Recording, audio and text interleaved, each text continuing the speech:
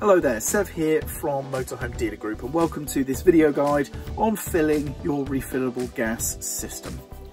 Now, by refillable gas system, I'm referring to refillable bottles that could have been installed in place of removable ones, such as a Gaslow or Gasit installation, or you may have an underslung tank that is filled via a port on the side or somewhere in and around your vehicle.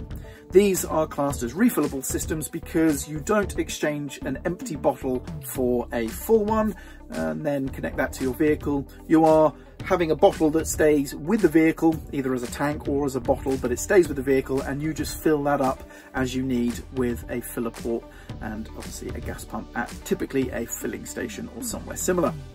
So if you have that type of gas system, then this video is going to be for you. Now, this is rather a simple guide. I'm just going to show you what the filler port will look like on typical UK vehicles or vehicles set up for UK filling stations.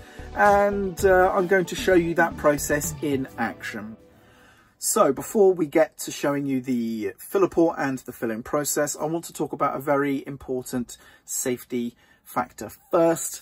And that is quite simply, when your gas pump shuts off or stops the filling process, you stop. You do not continue. You do not try and squeeze any more gas in. You are full at that point. So just pack up and go and pay. That's it. Nice and simple. Once you're at 80% by volume, you're done. You're full. Anyway, that's it for the safety briefing, if you will. And let's now show you the filler port on a vehicle that has a typical UK style filler port, and then also of course show you the process in a filling station so you can see it in action.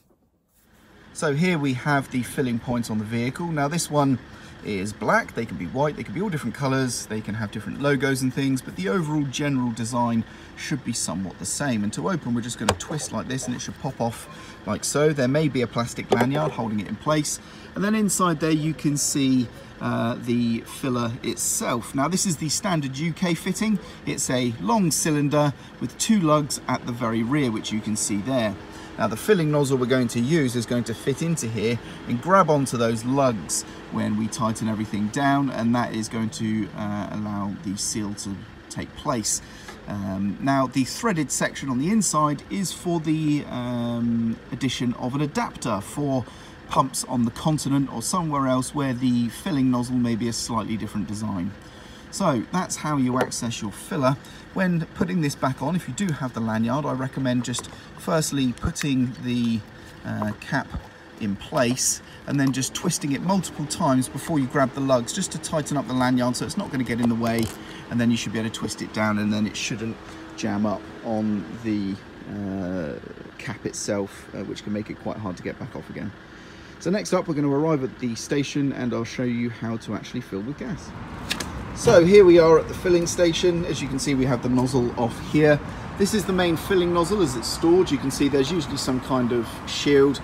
And if Carl, if you want to take the nozzle off the holder there, you can see the nozzle is the same sort of diameter as the filling hole itself. Has two holes to go past the lugs on the adapter inside. And Carl, if you're going to fit that on.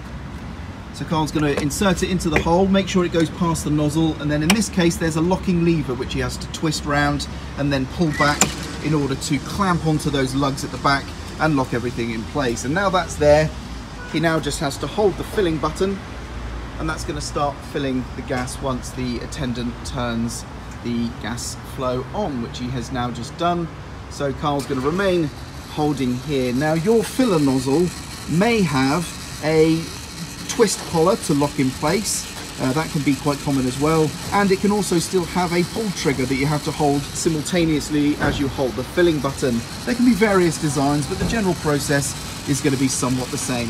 And as you can see, the gas is going in. So very shortly we're going to find the gas should stop dispensing, and it says quite clearly here that we're to use the disconnect lever to release the nozzle, and that a small amount of gas may escape and that this is normal. So that's something to bear in mind.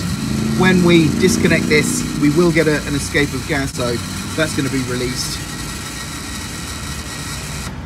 Right, so the dispensing has just stopped, so Carl has released the button and he's now going to disconnect the nozzle. So he's holding onto the nozzle as he releases the lever. There's the little burst of gas, that's perfectly normal. And then he's going to move the lever right the way around to fully release the nozzle, and then insert it back into the pump. And it's as simple as that. And all he's now going to do is to return the filler cap back in place, twist it in,